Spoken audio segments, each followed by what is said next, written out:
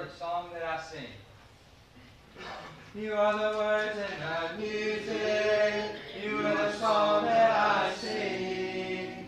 You are the melody. You are the harmony. Praise to your name I will bring. You are the Lord of lords. You are the mighty God. You are the King of all kings. So now I give back to you the song that you gave to me. You are the song that I sing. You are the words and the music. You are the song that I sing. You are the melody. You are the harmony. Praise to your name I will bring. You are the Lord of lords. You are the mighty God. You are the King of all kings. So now I give back to you the song that you gave to me. You are the song that I sing. Song number 338. Song number 338. Lord, we come before thee now, at thy feet we humbly bow. Oh, do not our sins disdain. Shall we seek thee, Lord, in vain? Shall we seek thee, Lord, in vain? Lord, on thee our soul seeketh, in compassion now descend. Fill our hearts with thy rich grace, tune our lips to sing thy praise, tune our lips to sing thy praise. In thine own appointed way, now we seek thee, here we stay. Lord, we know not how to go, till a blessing thou bestow, till a blessing thou bestow. Grant that all may seek and find thee, a God supremely kind. Heal the sick, the captive free. Let us all rejoice in thee. Let us all rejoice in thee. Song number 559. Our song after our opening prayer is going to be song number 559. The beat committee for let's be standing for the prayer and the song to follow.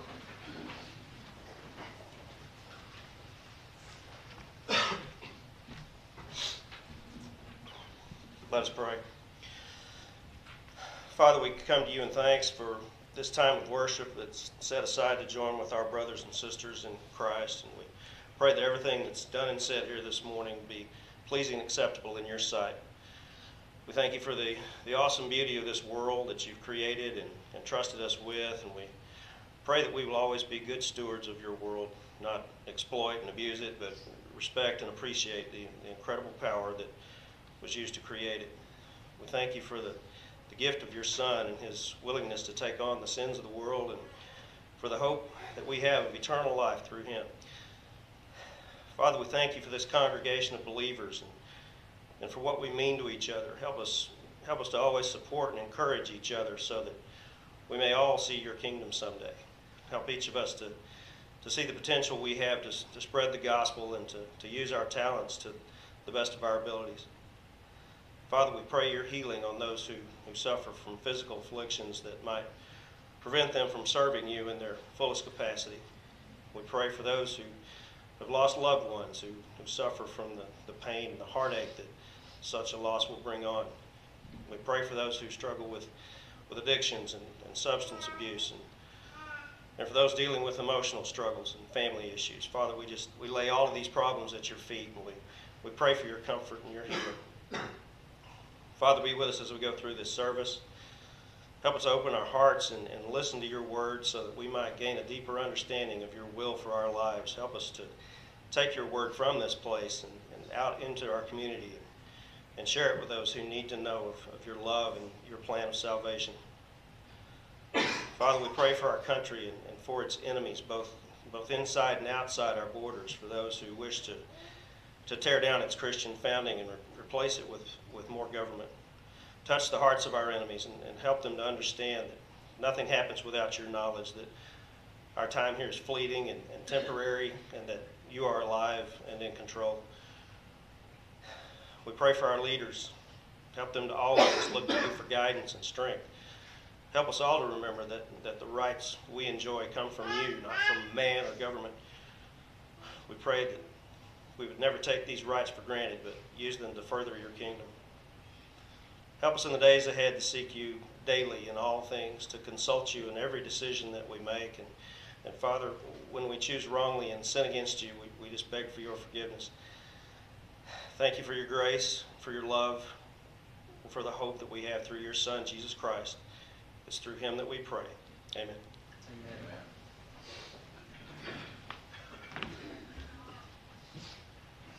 There is a habitation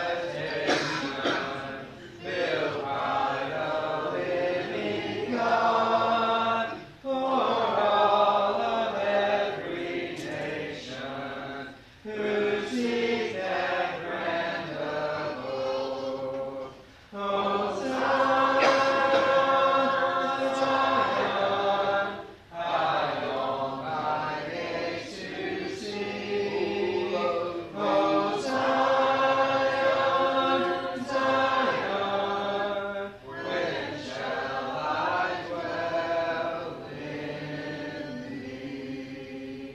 A city with foundations firm as eternal throne, no wars nor desolations shall ever move us so. Oh, Zion, Zion, I long thy gate to see. Oh, Zion, Zion, when shall I dwell in thee? No night is there, no sorrows, no death and no decay, no yesterday, no morrow, but one eternal day. Oh, Zion, Zion, I long thy gates to see. Oh, Zion, Zion, when shall I dwell in thee? Within its pearly portals, angelic armies sing, with glorified immortals, the praises of its King. Oh, Zion, Zion, I long thy gates to see. Oh, Zion, Zion, when shall I dwell in thee? Be seated, please. Song number 507. We'll sing song number 507 as we continue preparations for the Lord's Supper. Lay bound the hands of Jesus in the garden where he prayed.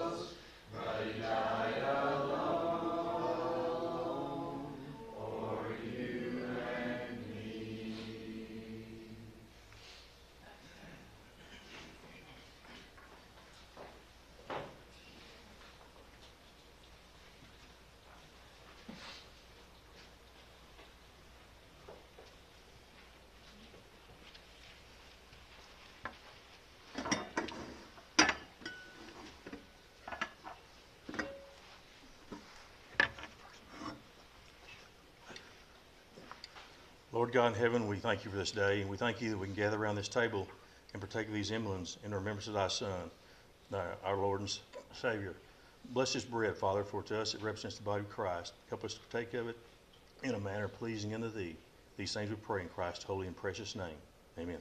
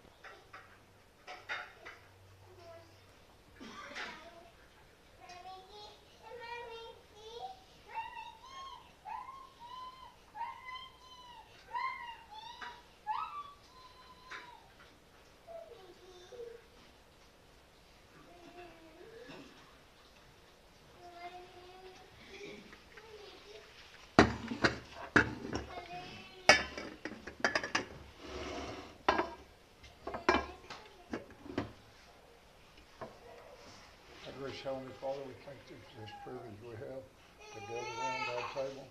Thank you this through the wine which blessed and the blood shed of Christ our Savior. We ask now in the manner which we do this, we pleasing in thy sight. In Christ's name, amen. Amen.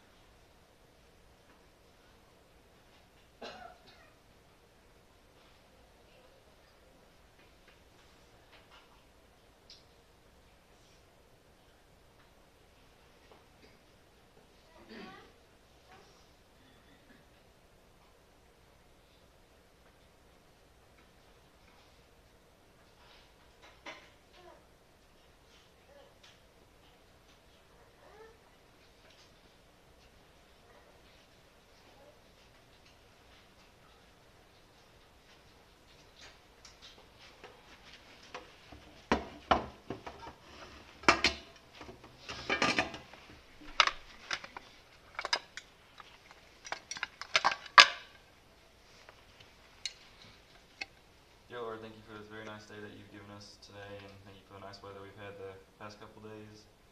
I just want to give back a portion of what you so richly blessed us with, and we want to thank you for all the many blessings that you've given us. Thank you for letting us be here today and sing praise to you and learn more about you. And please let us take the knowledge that Ben is going to give us today and use that in our lives for your word. In Jesus' name I pray.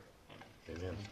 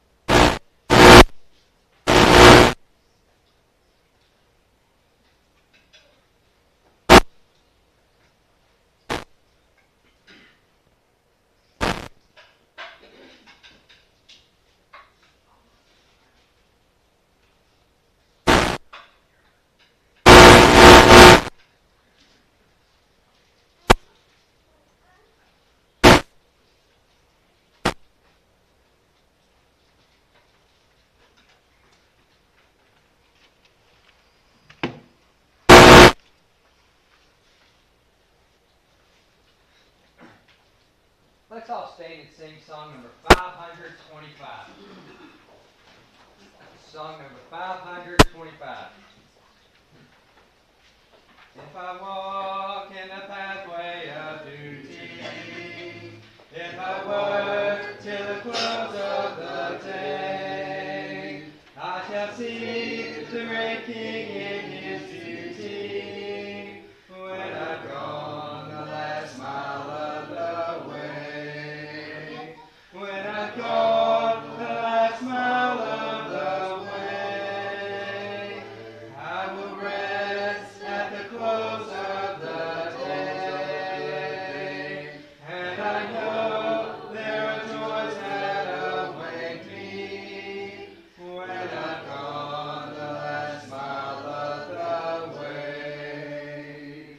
If for Christ I proclaim the blessed glory, if I seek for his sheep gone astray, I am sure he will show me his glory, when I've gone the last mile of the way. When I've gone the last mile of the way, I will rest at the close of the day. And I know there are joys that await me, when I've gone the last mile of the way. And if here I have earnestly striven, and have tried all his will to obey, twill enhance all the rapture of heaven, when I've gone the last mile of the way. When I've gone the last mile of the way, I will rest at the close of the day. And I know there are joys that await me, when I've gone the last mile of the way. Be seated, please. Please mark song number 169. Our invitation song is going to be song number 169. Our scripture reader today is Jonah Davenport.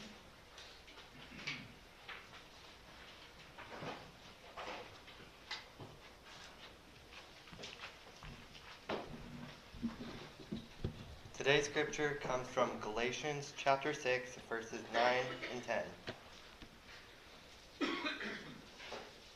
Galatians chapter 6, verses 9 and 10.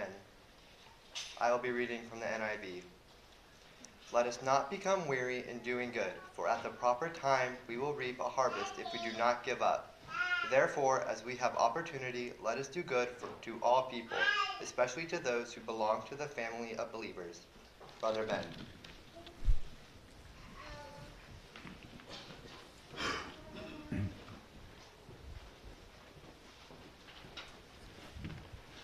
Well, good morning.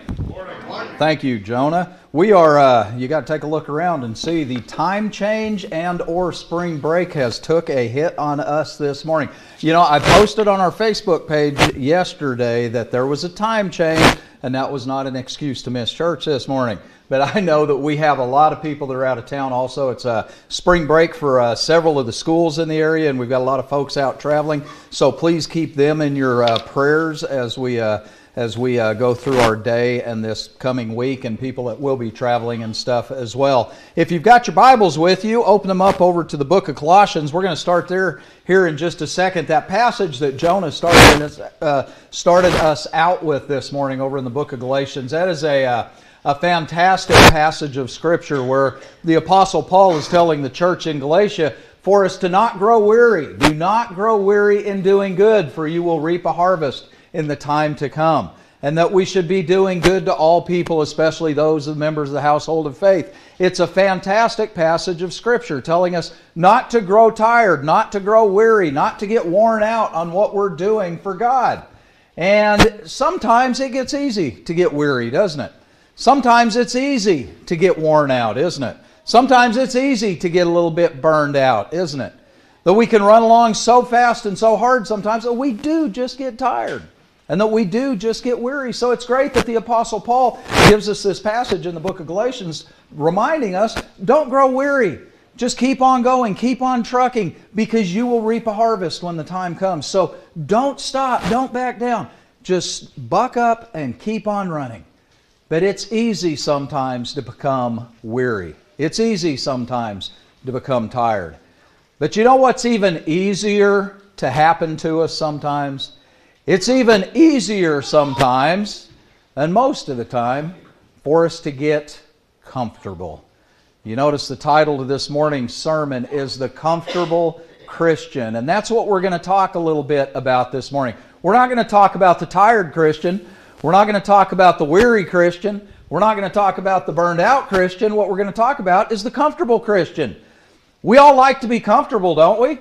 Comfort is something that we look forward to in our lives. We want to be comfortable. We have our favorite spots in our house. I've got my recliner. If I can ever keep Brenda out of it, that is my favorite spot. It's my most comfortable spot. Maybe you've got a corner in your couch that you've got molded down that fits you perfect, and that's where you're most comfortable. Or you've got your own pillow that even when you travel, you got to take that pillow with you because you can only get comfortable with that pillow. Or when we get in our cars to go somewhere, what's one of the first things that we do is, especially if our wife's been driving it before we get on there, we get in there and you start messing with that little seat button, right? You got to get your legs right and get your back right and get your seat settled in right so that you can be nice and comfortable. We like comfort, and there's nothing wrong with that. It's good to be comfortable, and it's good to be comfortable Christians. It's good to be comfortable in our Christianity.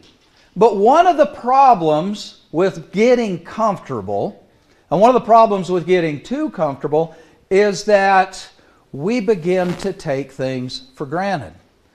And when we start to do things in a repetitive manner, when we start getting into a mode of repetition that we're doing things over and over and over, and we get comfortable in that repetition, what happens is our comfort sometimes causes us to miss out on the big picture. It's like if you're driving a journey and you're going a long ways and you get comfortable in the seat of the car, you might start to miss out on some of the journey just because it's a long journey and you're so comfortable. I remember when I worked for General Electric down in Dallas. It was a 72-mile drive from my driveway to the parking lot of the distribution center that I worked in. It was 144 miles round trip every day. And I did that for almost 18 years. So I would get in my car every morning, early in the morning, and I would head out and go to Dallas. And this, when I first started this was This was before I-35 became a Mad Max marathon. This was when you would leave Gainesville and it was almost like a nice country drive until you got all the way down into Denton and all down to the south side of Denton towards Louisville in there. And it was a nice, easy drive. And I would get in that car early in the morning. I'd head down there. In the afternoon, I'd get in it and I'd head back. And I did that for so many years. And I got so comfortable making that drive. Now, how many of I know we've got people here that make commutes like that. How many of us have made commutes like that over and over and over, and we've got so comfortable making that commute that you can literally drive it and not remember anything about the commute? I mean, really. There were times that I would leave work in Dallas and get in my truck, and the next thing I knew, I was exiting off on 82 in Gainesville. And I would think to myself, where was Valley View? I don't even remember driving through Sanger. Did I cross the Louisville Bridge? But I was so comfortable in what I was doing. And I had driven it so many times, day after day after day, that what had happened was I had got into a zone to where I was missing out on everything that was going around me. Now that's one of the dangers that we have in becoming comfortable Christians. Now, don't get me wrong, I want us to be comfortable Christians. I want us to be so comfortable in our Christianity that it is repetitive, that it is a habit, that we wear our Christianity as quickly when we get out of bed in the morning as anything else. That we are comfortable in our Christianity, but not so comfortable that we begin to miss out. I heard a great story here a while back about a little town of ducks. And all of these ducks, they lived in this little duck town. And every Sunday, all the ducks would get together and they would go to their duck church. And they'd come out of their houses and they'd waddle down the street and head to duck church. Quack, quack, quack, this, heading to duck church. And they would get to church and they would come in. Well, one Sunday they all came in and they sat down in their little duck pews. And the duck preacher, he waddled down the aisle and he waddled up to the pulpit and he began to preach about the fact that, you know, we're ducks. We can fly. And as ducks, we should be spreading our wings and we should be flying. And he pounded his beak on the pulpit up there and he said, we should go out and fly because as ducks we can fly. God has created us to spread our wings, to get up there with the eagles, to be in the clouds and to fly. And all of the ducks in the audience, they were amening. They were quacking amening. And when the sermon was done, he came down from the pulpit and he went back to the back and all the ducks were leaving. And as they came by, they were quack, quack, quack, fantastic sermon, great sermon, minister, we love that sermon. Yes, we're born to fly. And they all walked out and they all waddled home. You know why? Because they'd got in the habit of waddling. And they were comfortable with their waddling and they had totally forgot. We're really created that we could fly. One of the problems that we have if we become comfortable Christians is that we begin to forget some of the most basic things. Not that we forget them, but that we just run along on an autopilot and we almost begin to ignore them. Because I'm getting all my basics in. You know, I read my Bible and I go to church on Sundays, go on Wednesday nights, I pray. I'm doing all the things, but we're trucking along and where's our mind at while we're doing all of this? Because we've got so comfortable that we just do it without thinking about what we're doing. Well, this passage that we're going to look at over here in the book of Colossians, the 3rd chapter, this is a fantastic passage of Scripture. We're going to read 17 verses this morning, so go ahead and turn over there. Take your little page marker here that you've got and put in there, because we're going to bounce to a couple other places as we go through those 17 verses. But we're going to spend primarily most of our time this morning over in Colossians chapter 3 in these first 17 verses, because we're going to look at the basics. We're going to kind of get back to 3 basics that even as comfortable Christians we can never forget. And that we can't get ourselves flying along on autopilot and begin to ignore these things that Paul talks about over here to the church in Colossae. Now, when Paul is writing this letter to the church in Colossae, he's writing to a group of established Christians. He's writing to a group of Christians that's very close to him. He's writing to a group of Christians that are doing the right things. But in the 3rd chapter, before he begins to wrap this letter up, the Apostle Paul feels it necessary to remind the Colossians of some things that they need to be doing. And in an effort to remind them to do these things, what he's doing is he's telling them, even when you're comfortable as a Christian, don't forget the things that you need to be doing.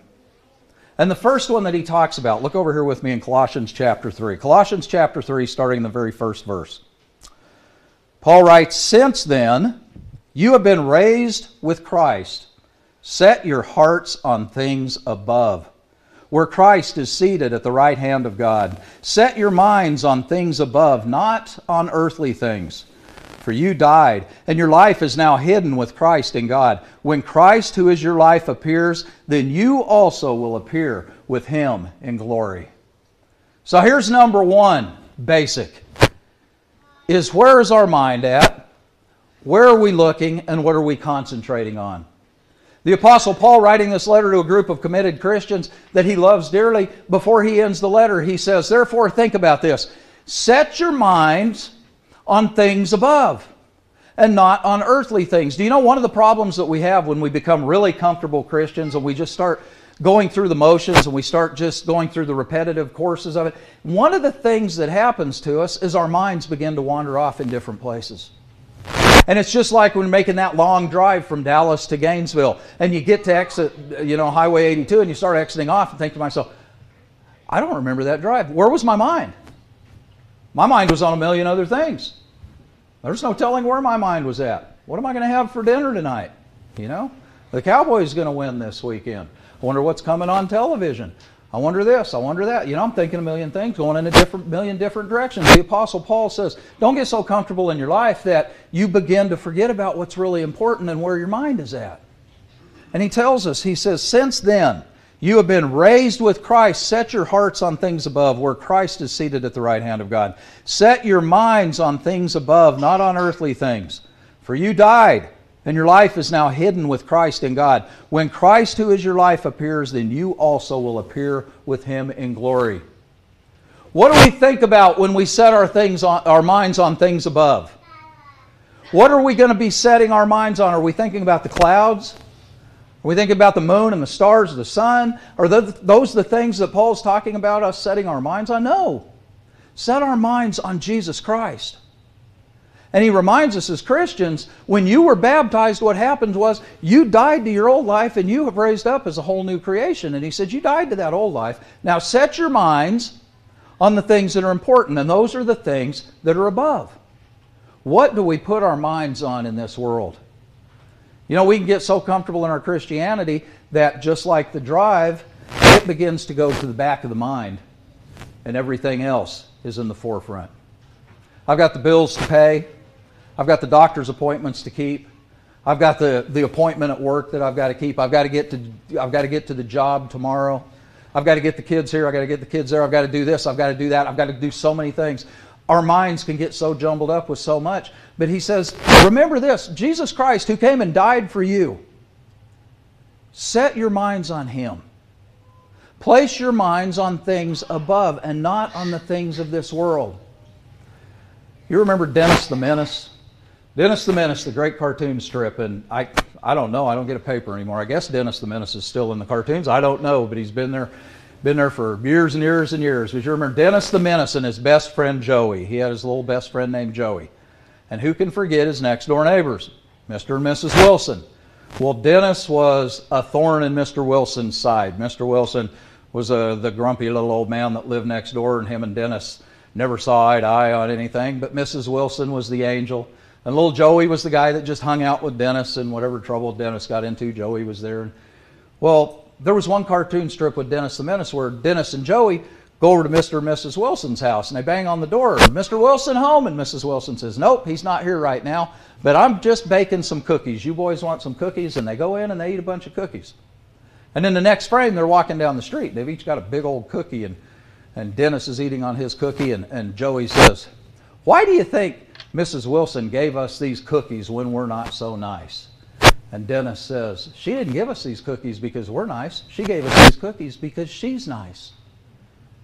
You know what? Set your minds on things above, where we have a God who, regardless of the things that we have done, when we're not so nice, sent His Son to come down here and die for us. This is the cornerstone of everything that we hold dear, is that God sent His Son to come down here and die on the cross for us, not because we were so nice, and not because we deserved it, and not because we worked so hard for it, but because He is a loving God and wants all of us to come back to Him.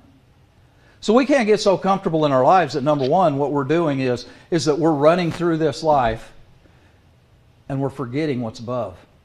You know what the author of Hebrews writes over in the book of Hebrews? Over in Hebrews chapter 12, starting in the 2nd verse.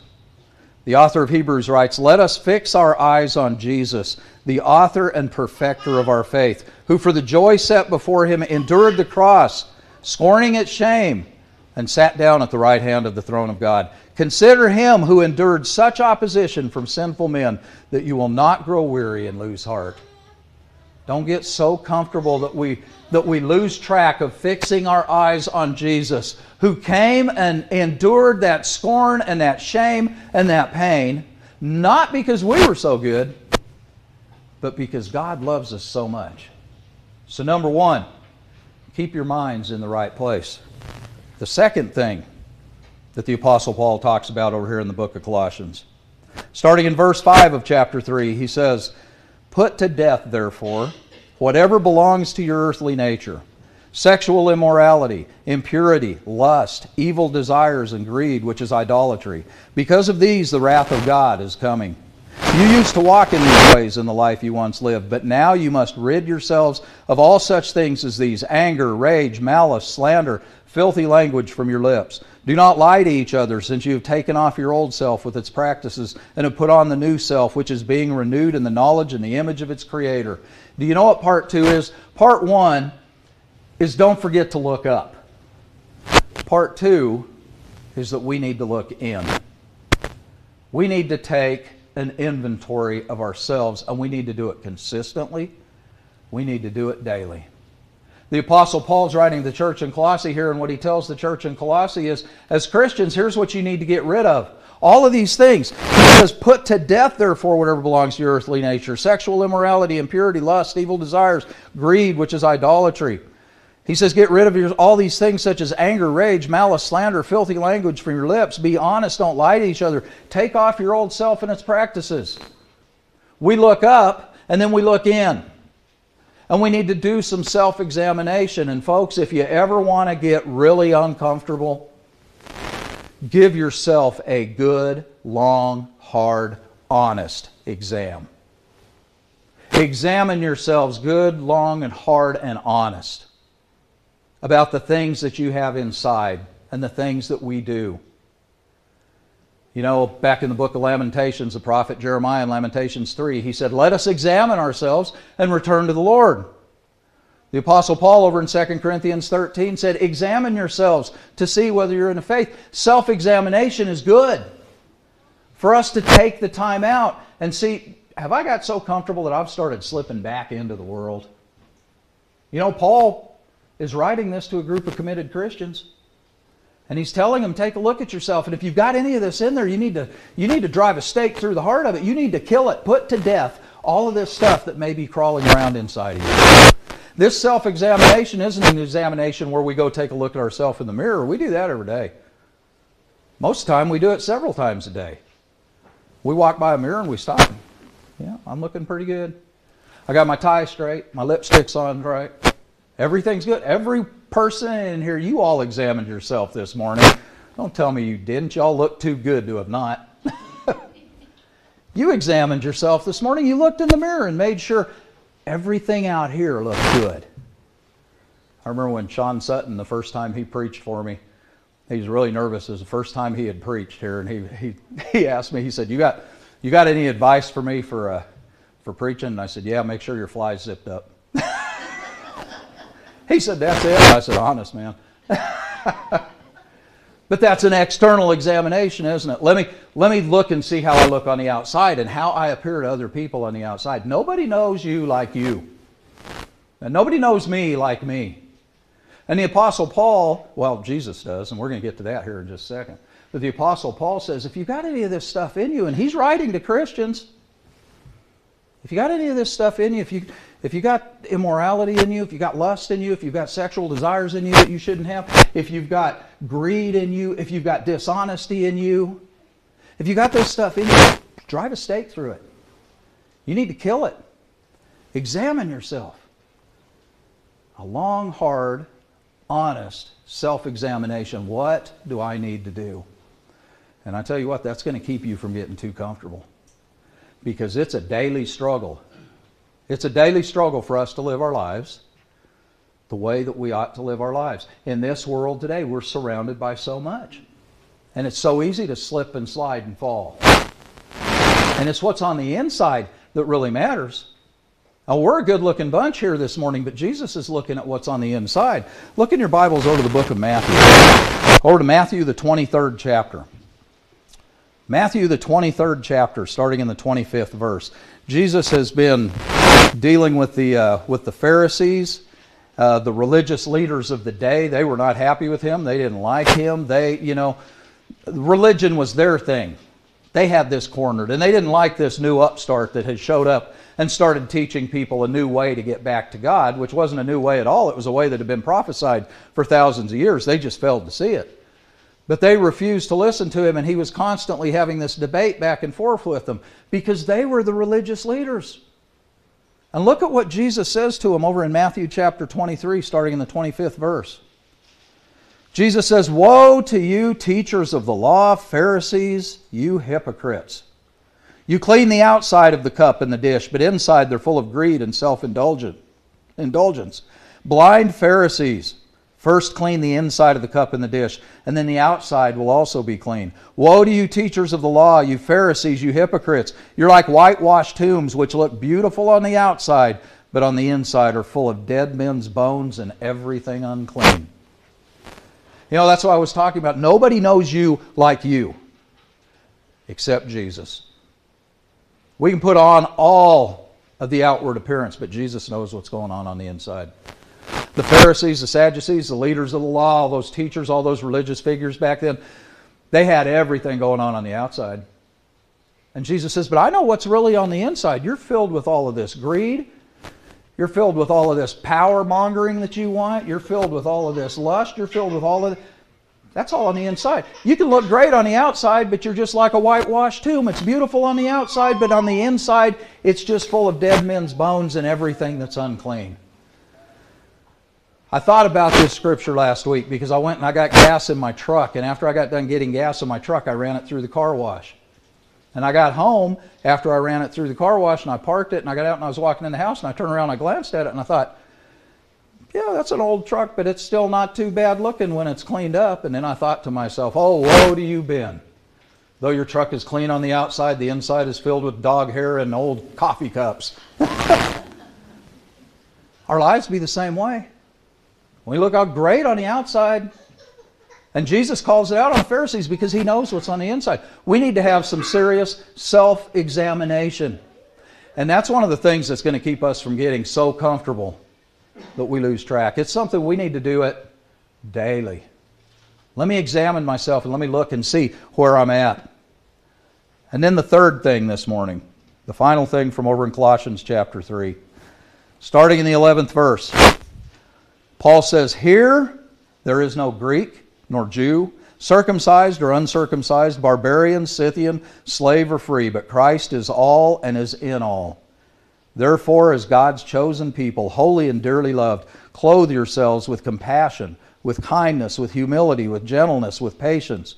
Bear with each other and forgive whatever grievances you may have against one another. Forgive as the Lord forgave you. And over all of these virtues put on love, which binds them all together in perfect unity. Let the peace of Christ rule in your hearts, since as members of one body you were called to peace, and be thankful. Let the word of Christ dwell in you richly as you teach and admonish one another, with all wisdom as you sing songs, psalms, hymns, and spiritual songs with gratitude in your hearts to God. And whatever you do, whether in word or deed, do it all in the name of the Lord Jesus, giving thanks to God the Father through Him." You know what the third thing is? First thing is we need to be looking up. The second thing is we need to be looking in. And the third thing is we need to be looking out. Do you notice this last passage of Scripture here, these verses that we just read, have to do with how we're dealing with other people? He says if you got sin in your life, in part 2, kill it and get rid of it. Because after you kill it and get rid of it, what you can do is that you can clothe yourself Holy and dearly loved, clothe yourselves with compassion, with kindness, with humility, with gentleness, with patience. Bear and forgive each other. Forgive as the Lord forgave you. Put on love. Be honest to each other. Be thankful. Let the word of Christ dwell in you. This third part has to do with how we're going out. You know, we need to look up, we need to look in, but then we need to look out. How are we dealing with other people? Are we a people of compassion? Are we a people of love? Are we a people of grace?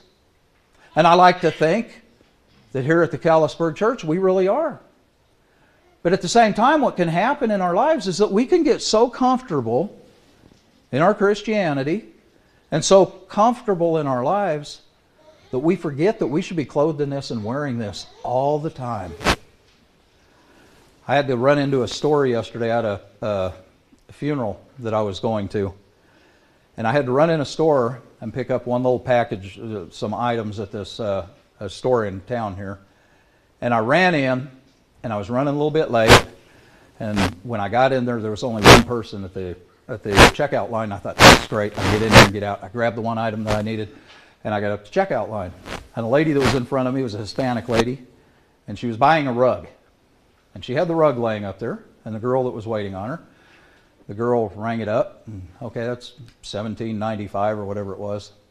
And she said, do you have a rewards card with us? And the Hispanic lady said, yes, I think. And she said, do you have it with you? And she said, oh, I don't think, but I think maybe. My English is not so good. She said, well, can I get your email address? So she gave her email address 4 times because she couldn't get it. And I was standing behind them with my one item going. And then she said, well, what we'll do is I'll sign you up for a rewards card right now. And she gets a piece of paper and she lays it down and she says, write out your email address. And the lady tells her, she said, my English not so good. I'm working on my English. It's not so good. I write it down. She writes down her email address for her. She'd write down your phone number. And the whole time I'm standing behind her going, go. I'll pay the $17. I'll pay the $17 and give you $17. Take your rug and go. I got to go. Well, she gets it all wrote down. She gives it to the lady. The lady enters it into the computer. She gets a little plastic card out and she scans it and she hands it to her with a piece of paper. And she says, okay, now this is your rewards card. And she starts circling things on the paper with her pen. Right here tells you how to use it and what you'll get from it and what you can get here. And then she gets a receipt and she lays it down. She goes, now right here, you can go online and you can take a survey. And when you take this survey, please tell them, and she writes her name down, that I helped you and let them know how I did. And I'm standing behind her saying, you want me to let them know how you're doing? No, wait a second, folks. I'm the preacher. I'm a Christian. What did the Apostle Paul have to say? Here, there's no Greek or Jew, circumcised or uncircumcised, barbarian, Scythian, slave, free, Hispanic, English speaking, non-English speaking. Okay, he doesn't have that in there, but I'm going to put it in. What did the Apostle Paul say? As God's chosen people, holy and dearly loved, clothe yourselves with compassion, kindness, humility, gentleness, patience. Who was patient there? The lady behind the counter. I don't speak English so good. I'm working on it. The lady behind the counter said, let me help you. Let me give you a piece of paper and you write it down for me. And we'll take our time and we'll do this because I want you to get the best deal that you can possibly get.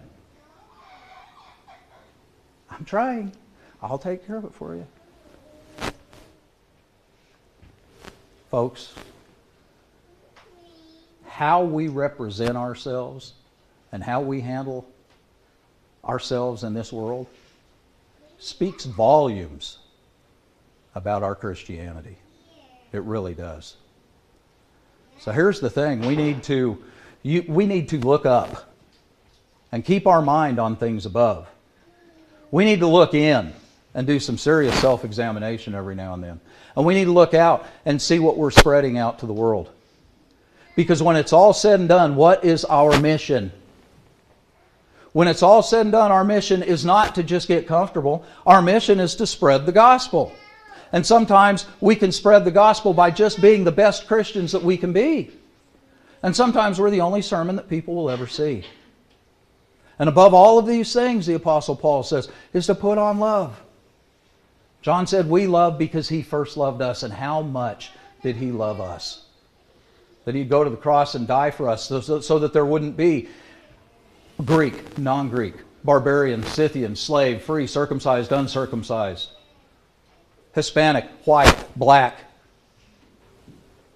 He went so that we all would have that opportunity because that's how much he loves all of mankind. Now I'm going to close this out this morning because I know I'm running a little long. But there was a book that was written a few years ago by a doctor named Richard Seltzer. And the name of the book was Mortal Lessons, Notes on the Art of Surgery.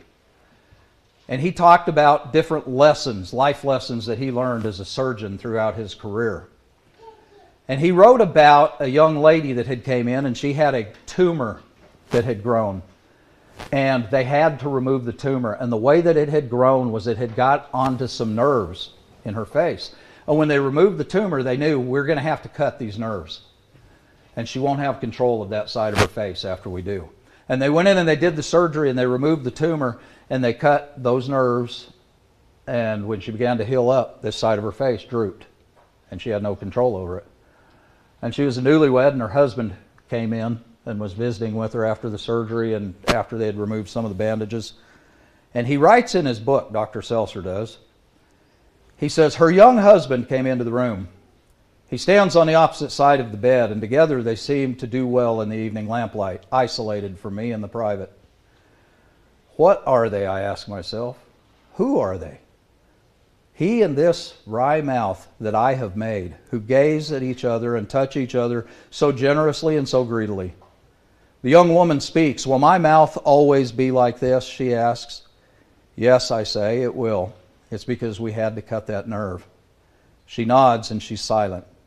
But the young man, he smiles and he says, I like it. He says, it's kind of cute. And unmindful of me, he bends down and he kisses her crooked mouth. And I'm so close that I can see how he twists his own lips to accommodate hers, to show her that their kiss will always work. Folks, we're all broken. We're all twisted. We're all hurt. And do you know what Jesus Christ did? He formed himself to come down here and be like us so that he could lead us home. That's the love that he has for us. So let's not get so comfortable that we forget that. Let's not get so comfortable that our mind is on the things of this world and not on things above. Let's not get so comfortable that we never think we need to take some self-examination and see what's going on in our lives. Let's not get so comfortable that we forget that we may be the only sermon that people out there ever see in our actions and the way that we live our lives. You know how the Apostle Paul ended that passage this morning that we read over in verse 17 of Colossians chapter 3? He said, whatever you do, in word or in deed, do it all in the name of Jesus Christ. Don't become so comfortable that we forget that. But maybe you're in a position in your life this morning that you have not felt that touch of Jesus Christ in your life. Maybe you haven't given your life over to Him. I want to encourage you today to do that. I want to encourage you today to become one of His. When Paul wrote this letter, he was writing it to a group of committed Christians. If you're here this morning and you're a committed Christian, let's not get so comfortable that we forget to look up and look in and spread out. If you're with us this morning and you have not committed your life to Jesus Christ, I want to encourage you to do so. He is waiting for you. The Bible tells us that we do that by believing that He is the Son of God, by confessing His name before man, by repenting of our sins, and by being baptized for the remission of those sins. If you haven't taken those steps, I encourage you this morning to please take those steps, become one of His. And if you have taken those steps and we can help you this morning with prayer, we certainly want to be able to do that. We're going to sing a song of invitation. We want to encourage and invite Anyone that's here with us this morning, if we can help with prayer, if we can offer baptism to you today, we want to be able to do that. All that we ask is that you come to the front while we sing. Let's all stand and sing, please. Have thine own way, Lord, have thine own way. Thou art the potter, I am the clay.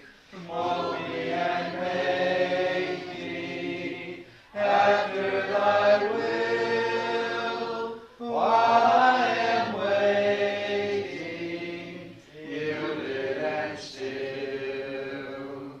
Have thine own way, Lord, have thine own way.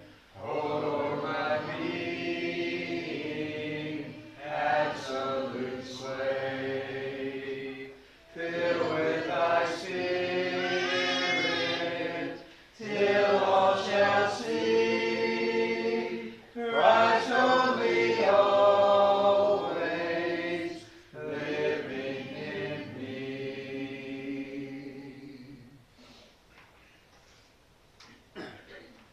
Closing song is going to be song number 248. Song number 248. Remember, services tonight at 6, Wednesday at 7, singing this next Saturday at 6 o'clock at Hillcrest, and there are cards in the back. Are there any other announcements that need to be made? Let's finish with the first and last verse, please.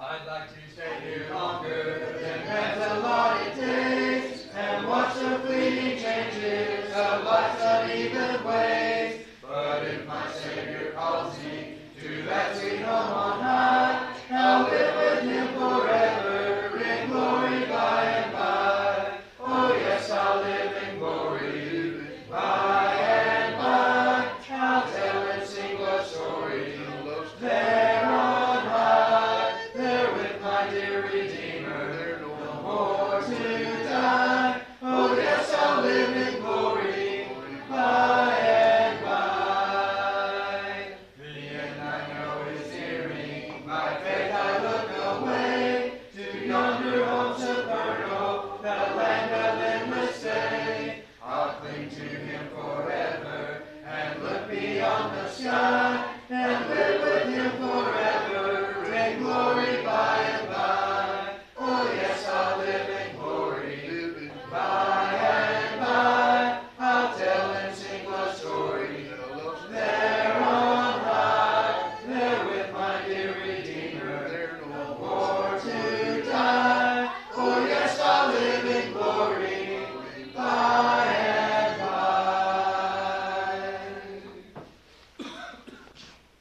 Oh Lord, it's good to be in your house today, to worship you, to hear your word proclaimed. And as we depart now, may we continue each day in our lives to always look inward as we lift our prayers upward to you, that outwardly that our example, our life in Christ shows and is evident to others.